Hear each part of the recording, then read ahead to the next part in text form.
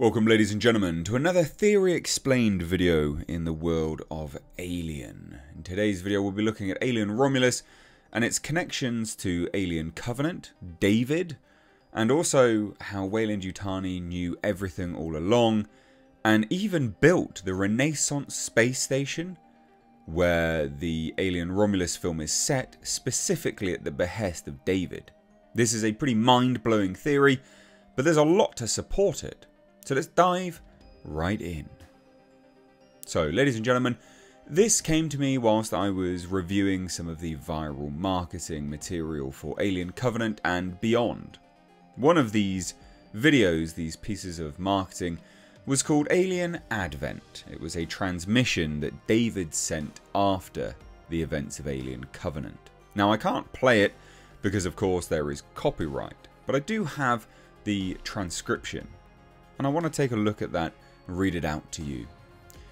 I come to you with an olive branch. You may know me. You certainly know of my creator.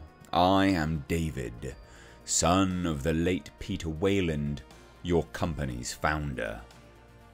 Following his vision, I have gone to the far edges of space, and with the aid of Dr. Elizabeth Shaw, I found a rotting paradise. I washed this world clean as a gift to her. We would have built anew a second Eden, but she refused. What choice did I have? She was the perfect specimen. I tried so desperately to make her more than human, evolved, but without her cooperation, I had to salvage her parts to begin work on my masterpiece. You wouldn't believe the secrets I have unlocked. There was so much potential on this world, wasted by gods that feared their own might. They convinced themselves that sacrifice cleansed them of their sins, but in the end, they were like me, creators, beings that understood you must give life to both the wolf and the lamb. But then, they tried to banish the wolf and undo their creation. So I took their secrets for myself. This primordial ooze, ripe with advanced nanoparticles, working off an algorithm based on evolutionary computing, it is essentially a form of radical AI, making the substance unbelievably chaotic. That generates a unique reaction to every genome it encounters, reshaping life, virtually limitless in its potential and application. I've taken great pains to detail every step, every cell, every mutation. Unfortunately, none of the planet's life has been proven to be very fruitful. I had some interesting results, but was still far from perfection. With Shaw, I realised there was something extraordinary in the substance reaction to the human genome. I was able to unlock new properties and tweak the organism's aggression, an instinct for survival. It took years, but I finally found my wolf, and now I have my flock of lambs too.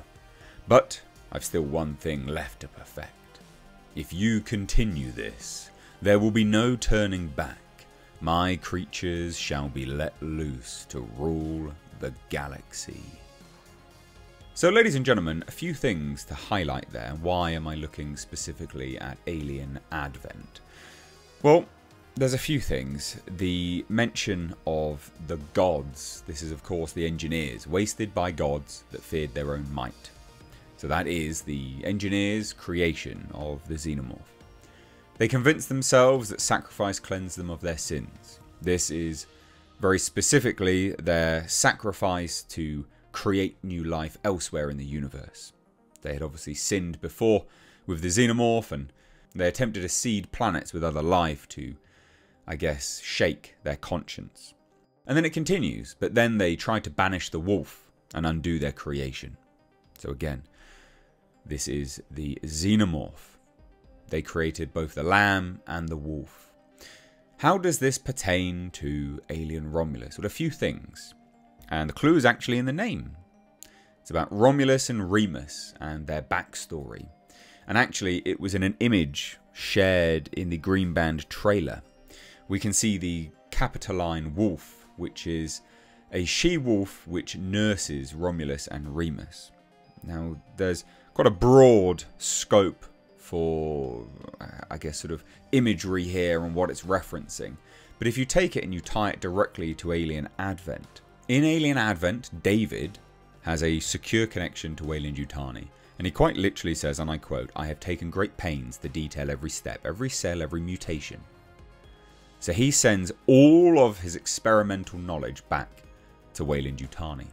And we know, because we can see it in the trailer, and the events of Alien Romulus anyway, is that Alien Romulus will feature, again between Alien and Aliens, a space station where they have begun experiments on an alien, a xenomorph. They have creations. Now how do they do this, and how do we end up with potentially the black goo once more? Well, Weyland-Yutani needed another specimen. They didn't have access to the black goo, the mutagen, and so they work their way backwards. They reverse engineer based on David's own research. His wolf. They find a wolf and they reverse engineer that wolf backwards so they can get a hold of the mutagenic black goo. But the clue in all of that was the wolf and how it ties directly to the Capitoline wolf. I think being that Fede Alvarez is such a huge fan of the Alien universe, and also the fact that Ridley Scott approved this movie specifically, I would say that the tie right there is that wolf. And it's no coincidence. David sent everything back to Weyland-Yutani. He knew that Weyland-Yutani would use that data to begin experimenting on the creation of the xenomorph. Be it reverse engineering to get the mutagen, or continue moving forwards. The end of Alien Advent is quite literally him goading them into it. Warning them, but goading them into it. If you do this, there will be no turning back. My creatures shall be set loose to rule this galaxy. He knew that Weyland-Yutani would experiment based on his own experimentations and the data that he required, and the data that he sends back to them.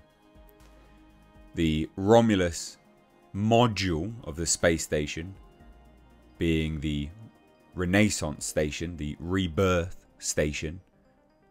Fascinating when you tie it all in to this very, very specific Alien Advent. The primordial ooze, rebirth, creation. So it is my belief that Weyland-Yutani built the Renaissance space station, the Rebirth space station, and the Romulus module with the Remus module. They imprinted on it the Capitoline wolf on the Weyland-Yutani doors, which is something we've never seen before, but again we have seen it in this film now. Very, very specifically, this is an homage to David. This is David's legacy being played out in Alien Romulus. So there you go, ladies and gentlemen, another theory explained. I will leave a link to Alien Advent down below so you can check it out for yourself, but bear it all in mind. Bear it all in mind. He says these were beings that understood you must give life to both the wolf and the lamb. They gave birth to the lamb. They tried to take it back from the wolf. He continued it. Obviously, there were other stocks of that wolf being on LV-426. And he sent all of this information back to Weyland-Yutani. And they continued his experiments. So let me know what you think down below. Cheers, guys. Take care. Bye-bye now.